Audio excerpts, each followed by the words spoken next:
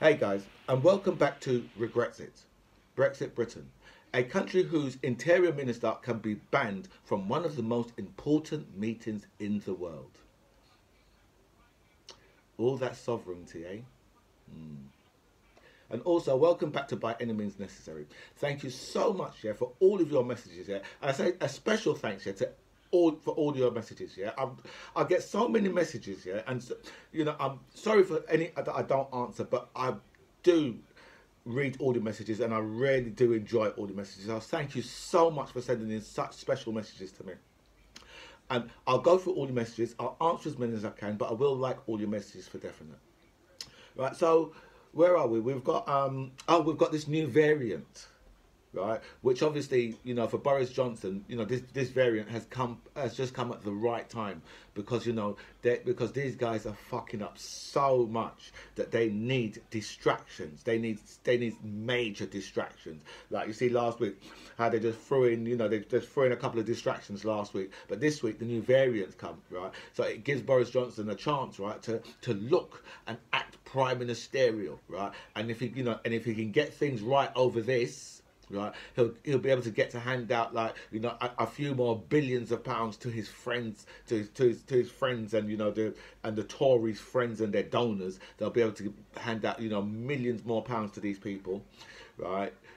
And Boris Johnson will be able to use the fact that that he's dealt with, or I say the NHS has dealt with the new variant, right? Boris Johnson will be able to use that, yeah, further down the line, you know, as he uses with everything, the vaccine rollout. I don't even know if he's saying that he got Brexit done anymore, because that would just be stupid, wouldn't it? I mean, that because we all know that Brexit is not done, right? And Brexit is still waiting to be done. In fact, Brexit will never be done. Right. So Boris Johnson will just try and use it to his advantage, because it looks like, right, that they've tried to get ahead of this particular variant, right, where where people have got to go straight into quarantine if they come from certain places, and masks, I think, from tomorrow are going to be something what compulsory in shops and on public transport. Now, for me, yeah, I haven't stopped wearing a mask. So for me, I don't really do public transport anyway, right? But yeah, anytime I go into a shop, right, you won't find me going into a shop without a mask on, right? And I've been like that for from ever since this virus has been with us. But so for me, it's no real change. Do you know what I mean? And I do I social distance anyway, and unless I'm in a club, which is quite impossible to social distance when you're in a club, right?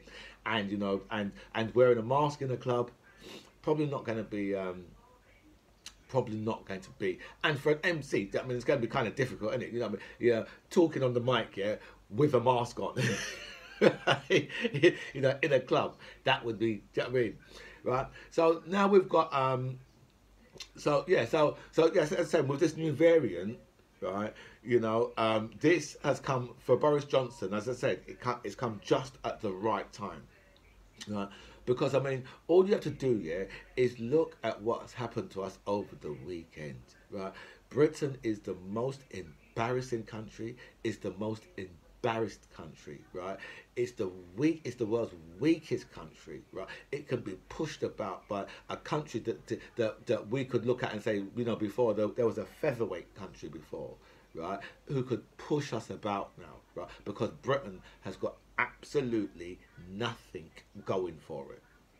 Right? It's got nothing going for it now. Right, it's given away. Britain has given away, right, the main things that it had going for it. Britain has given them all away, and but it's taken back control of its sovereignty, right? And that sovereignty said, you know what, Priti Patel, you can keep your fat ass right in Britain. Don't even come to our important meeting that we're having about migrant crossings, right, from France into the fucking UK.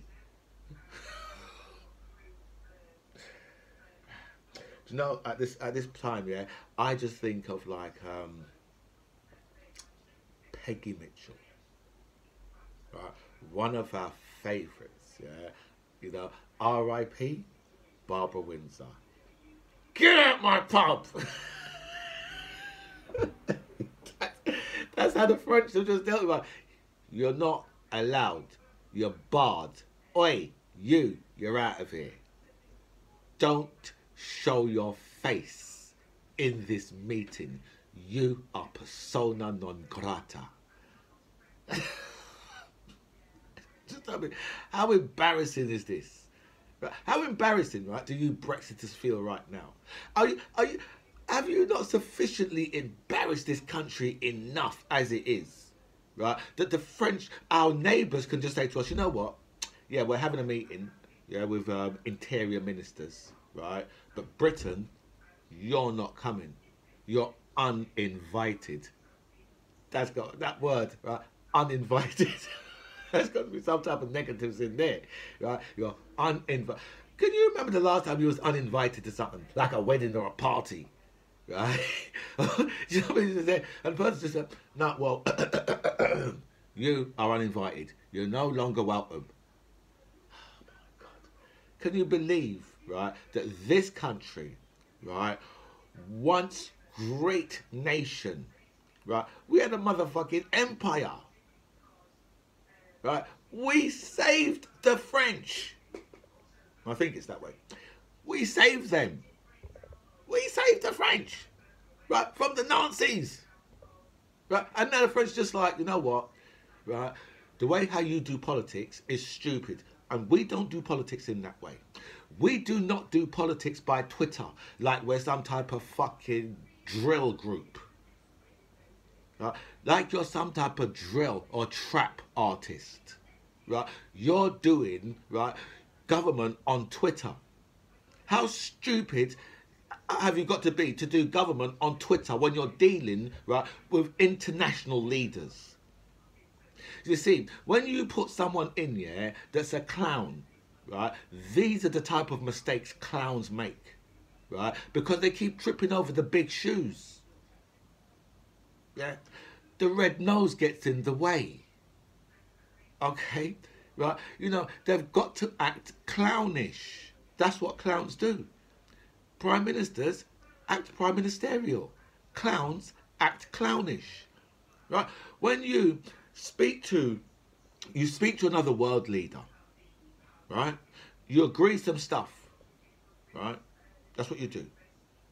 And then you write them a letter saying, well, you know what, this is the stuff that we've agreed, right? So, you know, I'm just sending you a letter to make sure that that everything's still okay with this, right? So then, right, that world leader gets back to you and says to you, yeah, listen, yeah, absolutely fine, absolutely brilliant. Then you get back to that world leader and say, look, you know what I want to do? I want to release this on Twitter just so people know that we're working behind the scenes. That's how you do it. That's what's supposed to be done. Right? Very simple. It's not difficult. Right? You don't speak to a world leader, right, and then write the letter, and while the letter is on the way to that world leader, you post it on Twitter. I mean, what do you think? What do you think the other world leaders are going to do? And then when you post it on Twitter, right, you post in a load of stuff, right, that world leader says, well, hold on a minute. This is not what we spoke about. This is just ridiculous. You know, you're basically trying to set me up. And then you post it on Twitter. We don't do government by Twitter. Okay? We're not fucking Donald Trump. All right? This is a ridiculous way, right, to be trying to run your government via Twitter. Right? And then, you know, if you just look what Boris Johnson was trying to say to the French, he's basically saying, you know what, we don't do nowhere near as much as you're doing, right? In fact, we do a lot less than you're doing, right? And what this letter is, we're actually going to ask you, yeah, if you can do even more and we can do even less. Nothing about what they're going to do to actually solve the situation of people trying to cross the waters. Nothing about that. There's nothing about that. It's just, oh, you know, extra patrols. right? Pushing people back. Can you take back? Can you take back people? He's openly asking Macron, right, in this letter, can you take people back? We say, well, hold on a minute. First of all, that's not the way to do it. Secondly, you left the Dublin Convention. You left it, or agreement. I've heard people call the Dublin Convention the agreement, and something else as well. Someone called it something else the other day, and I was like, huh? Right? But you left that agreement. You did. So no, you can't send back. How can you send back people? Right? This is the thing. This is the thing with the Brexiters, right? They expect, right, that the EU must treat us exactly the same as when we was part of the EU. Their stupid, thick brains can't get round the fact that, you've left the EU and now you're a third fucking country. Okay? So don't expect the same deal as you had when you was in the EU. Okay, don't expect it. Don't expect it.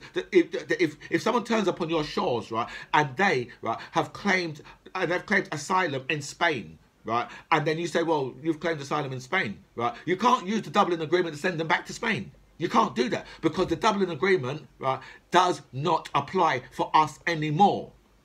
Right, so Boris Johnson saying this to Macron, right, in an open letter, right, that France needs to take back more of the people that come over here over the channel, right, is just ridiculous. It's completely and utterly shameful, right, and it just shows, right, that Boris Johnson knew nothing about the workings of the EU before he decided to pull us out. He knew nothing about it, just like the people of this country, right, who voted to leave, knew nothing about the runnings of the actual EU, right? Because if they did, and they voted for this shit, right, then they are fucking stupid, okay? Anybody, right, who says, you know what, I understood how the EU works, right, is a fucking idiot, right? If they say to you, you know what, yeah, I understand how it works. Of course I did. Right, but you know what? I felt that we needed to run our own. We're running our own stuff now, and that's got our interior minister banned from a meeting, right, about people that are crossing our channel to get here. Right, but we are not welcome in that meeting. Right, how insulting is that? How low has this country gone to? Right, how embarrassing, right, do you think this is? This is more than embarrassing, right? The right wing should be holding their head in shame, right? That this has happened to us. That France can just say to us, no, that's it, you're done. You are done. How dare they? Right? That's what you should be asking yourself. How dare they? I'm not upset with the French. No, because the French are right to do what they've done. They're right to say, you know what, Brits, fuck off. They're absolutely right to do that. Right, and because that's what we would have done if it was the other way around. Okay, now they are absolutely correct to do what they've done, right, and it served this country right. And I'm telling you something, right, I am enjoying this Brexit more than any of you fucking racist fools, right, because I'm enjoying seeing you like get wiped all over the fucking floor because this serves you right. It serves you right because as a black man who's never felt welcome here by you, right? And you know who I'm talking. You know what I'm talking about. You Nigel Farage supporters, right? You type of people have never welcomed. You've never made us feel like we're welcome here, even though we're born in this country. I'm a fucking Cockney, okay? Right, we're born in this country and we've never felt welcome, right? So I'm enjoying watching you people squirm all over the place, watching like the Tory party, yeah, getting ripped to fucking pieces by the Europeans, right, and being made to look absolute fools of. It serves you right, absolutely serves you right. So we speak about some Brexit now, before I bust a blood vessel, right? So 18%, right, of voters think that Brexit is going well. That's that lot that I was just speaking about a minute ago. That's them. Right? Because you know what? Right? They think to themselves, we don't care, right, that businesses are there's signs for staff everywhere. All over the place. There's signs for staff, all over the place. right? You know, I saw them go back to that lady farmer, the pig farmer, right, who is absolutely in bits. She's absolutely, you know, she's had to apply to the government, right, for a license to cull her pigs on, you know, this is, you know. But speaking of pigs, I mean, they should have, maybe they should have just sent the pigs down to Peppa Pig World to go and have a good fucking time with the Prime Minister, right? But she is absolutely incandescent, right? Not with rage, with sorrow. But she voted for this. She voted for it. She voted for this. And it serves her right. I say to you, lady, pig farmer lady, good. Serves you right. Right? You should have had 2 Brexits in your ass. Right? That would teach you a fucking lesson. Right? Because your ass is too racist, right, to have even thought about what you was voting for. Right? So it serves her right. Right? That she's had to cull off all of her. I just feel, you know, feel sorry that you know, that these things are not going into the food chain. Right? And you know, we're basically culling animals, you know, perfectly healthy animals, and just culling them, right? You know, why breed them in the first place just to do that? You know, it's just, you know. And then you got to think of like next year, what it's going to be like for this lady. What's going to happen with next year? Because you know, I know they applied for 800 butchers to come to this country, right? But I don't know how many they've got. But I do know it can't be very many. Even though, yeah, it was far too late when they you know, was asking the EU for 800 butchers. It was far too late at that stage, anyway. Right? But people ain't going to want to leave from the EU, right, to come into this hostile environment, right, to come and work, right, come and get racially abused, right, work in some stinking abattoirs, right, for 6 months, and then they can fuck off back to wherever the fuck they come from. They're going to want that. They're going to want that for. It's ridiculous. So that's probably why they have. That's the reason why they haven't been able to get like the butchers over, right? So you know, so we're just in that situation, right? Where 18% of the people in this country believe to themselves, you know what, Brexit is going well. They are the hardcore racists. Those 18%. They're the people, yeah. They're the people who have managed to convince, you know, people who are probably not racist, but just stupid. Because you know, if you voted Brexit and you're not racist, then you're stupid. Right? There's no in between. That's the two you've got: stupid or racist. Right? So you out of the Brexiters choose which one of those you are. And I mean, you can be a stupid racist. So that 18%, they are actually stupid racists.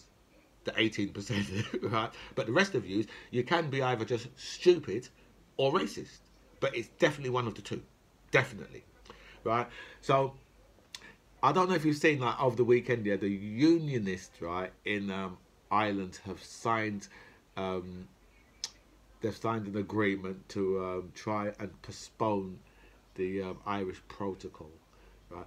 Even though, right, it's going well, the protocol is going very well for a lot of the Irish businesses, right? But the DUP side, that's the ones who don't understand politics, right? They